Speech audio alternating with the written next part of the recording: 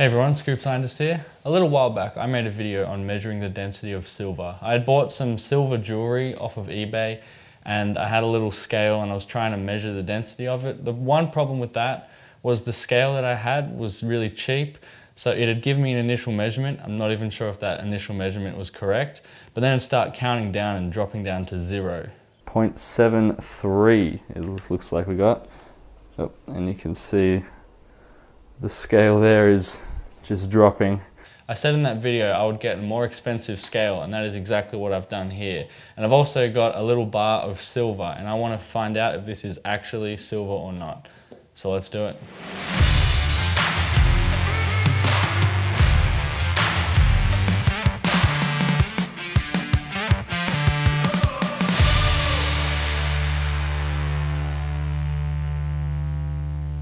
Alright, so I've got my little setup here. I've got my little bar of silver here. It says it's 21 grams of 999 FS, which is 99.9% fine silver.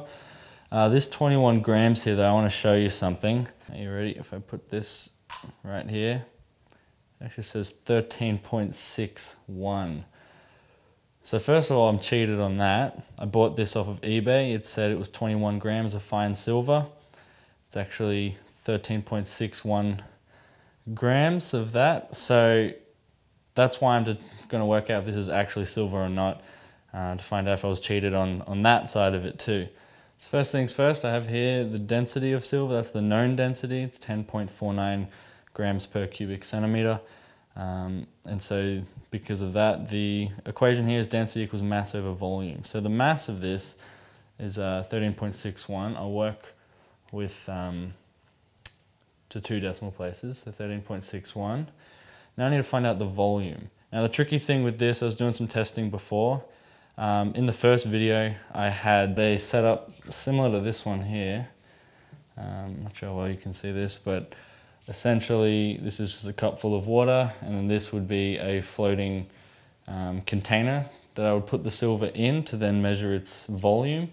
But I can't do that with this scale because this scale maxes out at 50 grams, and the moment I put this cup of water on it, it says it's maxed out, and so I can't measure anything else. So I have a different method of measuring using this. So if you can see here, there's water filled right up to the edge, so the moment I add something to it, it's going to spill over. So the plan for that is to get a little cup here, which weighs exactly on the dot 4 grams. I'll put the silver in this one, catch all the spilled water, and then measure that on here so I can get the volume of the silver. So hopefully you understood exactly what that means. So what I'm going to do is I'm going to put this here. Well, first of all, so I measured it before, it was on the dot 4 grams. Any slight thing can change the scale, it's pretty exact, so. Okay, well we're working with 4.01, I will round up. Let's just write that down. So 4.01, it's written down here, like that. Cool.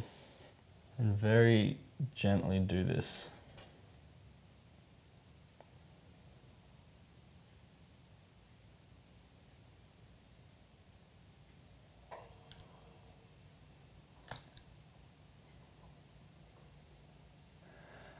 Okay, I've dropped that in there. There's still quite the meniscus on that, which is good. That means I got it right to the top, and I caught a good amount of water there. Yeah, you can see that water in there. It's a good amount. So let's measure this then. Okay, you ready? And I'll just go 5.99 to 2 decimal places. Great, so I need to minus that from that. Alright, yeah, so 5.99 minus 4.01 equals 1.98. So, looks like I've got 1.98 grams of water, but that is the number I need here for, I need 1.98 cubic centimeters. So the way this works is water at 1 cubic centimeter is 1 gram. So that means this silver displaced 1.98 grams, or almost 2 mils of water And so that's how I get my cubic centimeter volume, by displacing that water. So now I've got 13.61 divided 1.98.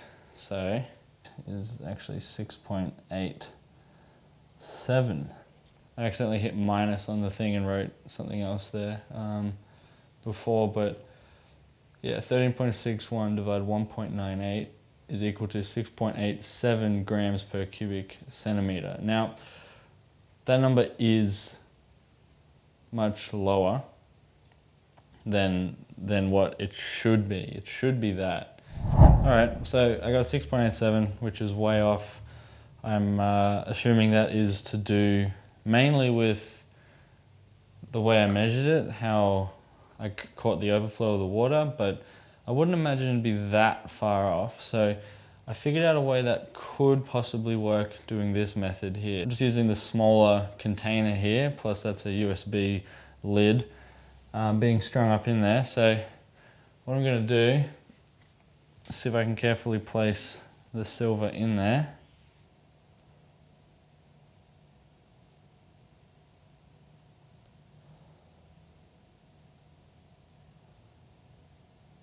Yeah, I can't really have it touching the sides.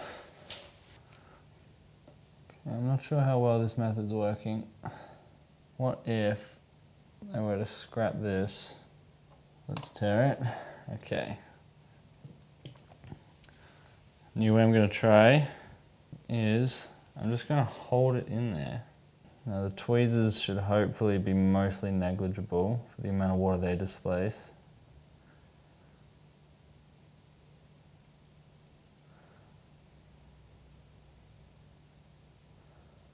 What do I have? 1.34. Okay, I'll say 1.34. That's how much water.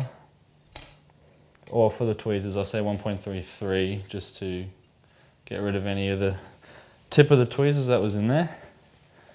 Here we go. So this has stayed the same, 13.61. And then 1.33 is what I said, that's right. So 13.61 divided by 1.33 equals to 10.23, which is significantly closer to that. So that's good, that's good. Using this method of just holding it in there, again, not super accurate because the tweezers were in there, but it wasn't gonna affect this number hardly at all. So getting that 10.23, I can pretty safely say that this is silver. The only thing that was lying about it was that it was 21 grams, but it wasn't. It was actually 13.5 grams. So I guess I'm a little disappointed about that, knowing that it's almost half of what I bought. But I'm happy to say, and I'm pretty confident to say that this is actually silver based off of this number here. Well, that just about does it. This silver is silver. This scale actually works really well. It took a bit of tinkering and trying out a few different things to get the most accurate result I can, which I'm pretty confident in this one. But yeah, if you did enjoy this video, then please give it a big thumbs up and don't forget to subscribe to see future videos like this.